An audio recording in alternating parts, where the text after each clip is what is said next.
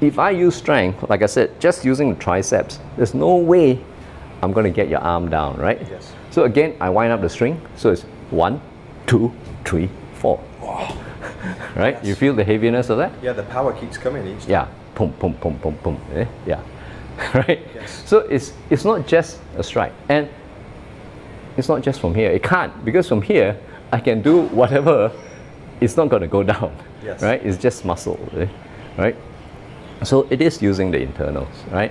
And technically also, when I strike, it's not necessary, although it goes down diagonally.